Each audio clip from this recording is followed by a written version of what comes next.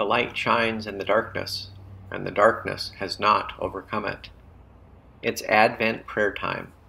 We gather on Thursdays knowing that others gather with us for common prayer from our homes, offering our prayers for our world, our community, prayers for all those we said we'd pray for, prayers for vision and resolve and direction. And it's a comfort to know that others are praying with us, for us, and for our community. So we thank you for your prayers. We trust that God hears our prayers, that God responds, and we believe that the Spirit helps us to pray with sighs too deep for words. And as we pray, we also listen.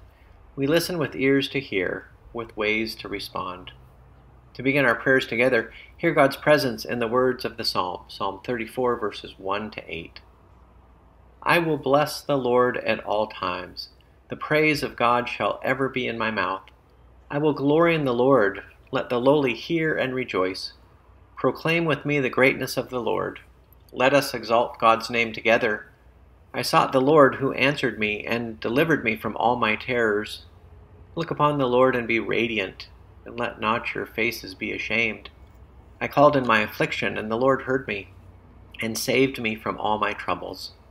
The angel of the Lord encamps around those who fear the Lord and delivers them.